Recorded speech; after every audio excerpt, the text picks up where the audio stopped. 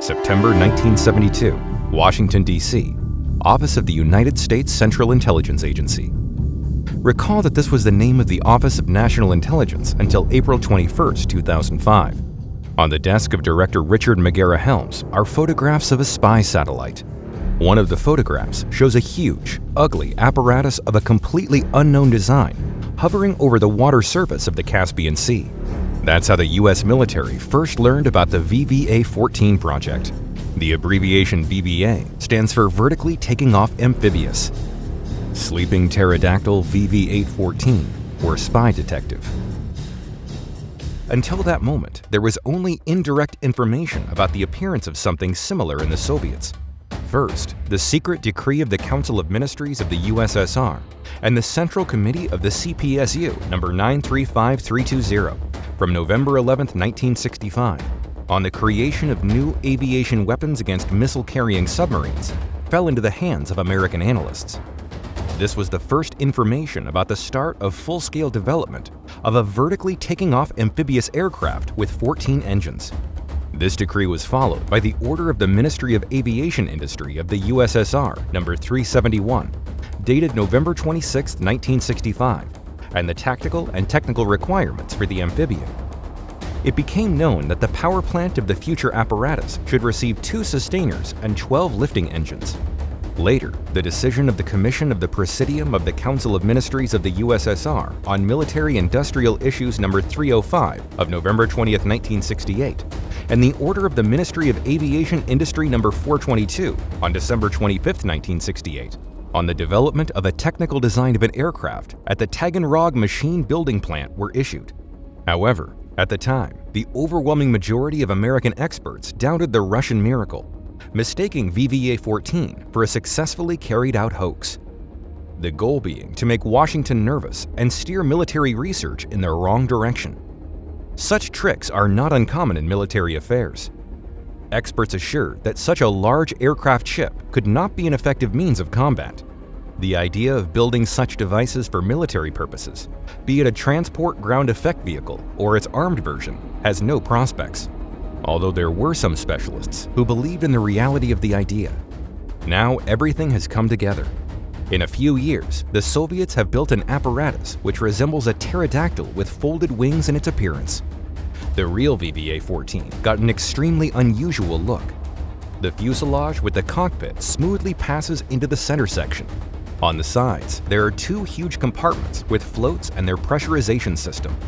It was these aggregates that resembled the folded wings of a pterodactyl. The detachable parts of the wings were attached to the center section caisson. The wingspan reached almost 94 feet, and the length of the apparatus exceeded 85 feet.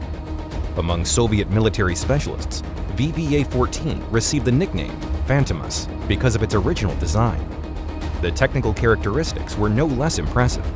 The maximum speed was declared at 452 miles per hour, cruising almost 400 miles per hour. The loitering speed was 224 miles per hour. The range of the VVA-14 at this speed was more than 2,000 miles. At the same time, the practical ceiling was a Grandmaster's 33,000 feet. VVA-14 was armed with 2 aircraft torpedoes. An alternative could be 8 IGMD-500 aircraft mines or 16 PLAB-250 aircraft bombs. IGDM-500 is a bottom, no-contact, 2-channel induction hydrodynamic aircraft and ship mine, effective at depths of 25 to 100 feet. PLAB-250 are still in use by the Russian Navy aviation. The effectiveness of these bombs reaches 650 feet. As such, the maximum combat load of the VVA-14 was almost 9,000 pounds. The gross vehicle weight was 115,000 pounds. A number of modifications have been designed, the main one being a ship variant. In this version, VVA-14 could be based on anti-submarine cruisers, large-capacity dry cargo ships, or tankers. Just this version had folding wing consoles and a folding tail unit. The transport option was designed to carry 32 people or 11,000 pounds of cargo over a distance of up to 2,000 miles. VVA-14 could also be used as a repeater aircraft. The onboard retractable antenna was nearly 1,000 feet long. It turned out that the basis for the VVA-14 was the MVA-62 amphibian project developed back in 1962. The chief designer of the project was then Robert Ludwigovich Bartini. He was also involved in the implementation of the VVA-14 project. The real name of the Soviet physicist, designer, and inventor is Roberto Oros di Bartini, an Italian aristocrat, communist who fled from fascist Italy to the USSR. However, in the Soviet Union, the fugitive was not greeted very warmly. On February 14, 1938, Bartini was arrested by the NKVD of the USSR. The department was headed by Leventri Beria at that time. The scientist was charged with spying for Mussolini. Result? Bartini was imprisoned for 8 years. Remember this when dealing with communists. Both the amphibian and its creator were very extraordinary phenomena for their time, including in technical solutions. For example, no one has ever used such an aerodynamic layout and a combination of propulsion and lift engines in one power plant. Although the actual idea of a power plant with different types of engines already existed. In 1940, American engineer D. Warner created an unusual apparatus, which he called a compressor plane. It was basically a boat with wings. The device was kept on the water thanks to the airflow, which was kept under bottom of the case by 2 powerful fans. But the movement of the device was provided by other aircraft engines with propellers located on the main wing. It was the Americans who invented the power plant with 2 types of engines, and the Soviet designer only improved it. However, let's continue. The control system in transient modes and in-flight and a takeoff and landing device with 2 inflatable floats, which just endow VVA-14 with an unusual appearance, turned out to be no less original. All this together raised doubts about the advisability of such an apparatus.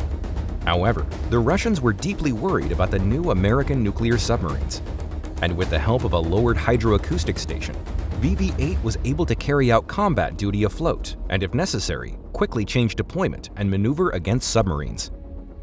The catamaran design ensured stability even with 4 to 5 points of ocean roughness. This meant that VVA-14 could be used far from the coast in the open ocean. In addition, the Soviet military was attracted by the amphibious qualities of the aircraft. Even at the stage of creation, Bartini proposed a new concept for takeoff and landing. VV-8 could take off and land vertically, and not only on water, but also on the ground and almost anywhere. Phenomenal. To study the modes of takeoff and landing of VV-8 on various surfaces, a floating gas dynamic test bench was created. For testing, a 1:4 scale model of an aircraft was built. 6 turbojet engines, TS-12M, imitated the operation of all lifting engines of the aircraft. At first, it was planned to build 3 experimental VVA-14. 2 prototypes of the aircraft were put into production simultaneously, 1M and 2M. The third copy was supposed to appear later. The task of the third prototype was to specifically practice combat use and test the onboard weapons in real conditions. The first prototype aircraft, 1M, was made without lifting engines. The designers improved aerodynamics in all flight modes. Research related to directional stability, controllability, and other purely aircraft systems that were not associated with vertical takeoff and landing. At the same time, the VVA-14 structure itself was tested for strength. After all, bulky floats gave strong vibrations to the body of the device. In total, from September 1972 to June 1975, 107 flights were performed on the 1M prototype, with more than 103 flight hours. The second prototype, VVA-14-2M, was supposed to receive lifting engines for vertical takeoff and landing from land and water. On this prototype, jet control systems, automation, and other components associated with vertical takeoff and landing were tested. After some time, Bartini decided to modify the first prototype 1M into an ekranoplan ground effect vehicle, with air blowing from additional engines under the center section. But he was not destined to see the flight of his 14M1P. In December 1974, Bartini passed away. The ekranoplan nevertheless ascended into the sky. The first flight of VVA-14-1P, with full release and retraction of floats in the air, took place on June 11, 1975. These flights became the final chord in the history of VVA-14. In 1976, the project was closed and the careers of many U.S. military officials were saved. After the termination of the VVA-14 program, the 1M aircraft was rolled into the workshop for re-equipment, and the assembled glider of the 2M prototype was taken to the far end of the factory parking lot. Construction of the third prototype never started. Today, the International Maritime Organization, IMO, classifies ekranoplans as marine vessels. Is there a prospect for such devices now? The very idea of a shipplane is nothing new. It was described at the beginning of the 20th century. The effect is as follows.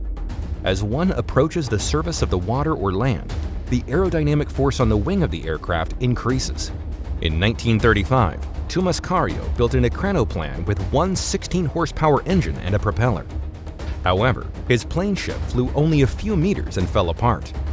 After World War II, he created several more experimental devices, but none of them became serial. This idea was not missed in the USA either. Back in September 1962, the president of Vehicle Research Corporation, Scott Rethorst, presented the project of the 100-ton ekranoplan Columbia, developed with his personal participation and with the support of the U.S. Maritime Administration. The device was designed according to the flying wing scheme. The design speed was supposed to reach 100 knots or 115 miles per hour. The British also had their own ekranoplan aircraft carrier project, on which it was supposed to base up to 20 to 30 aircraft. However, the matter did not go beyond plans. It's a shame, because we could be discussing these amphibious aircraft now.